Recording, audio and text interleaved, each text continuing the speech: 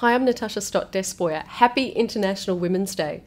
This is my first International Women's Day as Australia's Ambassador for Women and Girls, and I'm delighted to join with women across Australia and around the globe in celebrating our many achievements to promote equality. More girls are going to school. More women are embracing new opportunities to exercise leadership in business and in politics. More often, women's perspectives and considerations of gender are part of our approach to conflict prevention and peace building. Yet while we celebrate this progress, we also come together in solidarity for human rights, dignity and equality, which are still absent in each of our societies, regrettably. We can look forward with hope, but we have to be conscious of the challenges that remain to ensure women's equal participation in political, economic and social life. This year, we recognise that equality for women is progress for all. It's well established that investing in women is smart and it's strategic. That's why the empowerment of women and girls is integral to Australia's foreign policy and our international development work.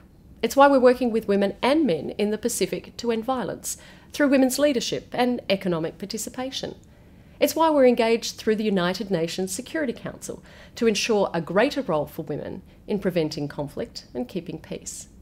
It's why we're investing in women all around the globe.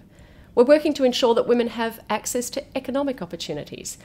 For example, we support UN Women to make the markets of Port Moresby safe for stallholders and their customers. And during the visit by Australia's Foreign Minister to Papua New Guinea in February, she announced new support for essential services for survivors of family and sexual violence. In Bangladesh, we support the non-government organisation BRAC. It promotes equality and protects the livelihoods of extremely poor women. Since 2002, that program has reached more than 1 million households. Women and girls drive our economies. They build peace, political stability and progress. Investing in women and girls means prosperity for everyone, women, men, boys and girls. This year, mark International Women's Day with me, with fresh resolve to secure equality for women and girls around the world. And enjoy International Women's Day.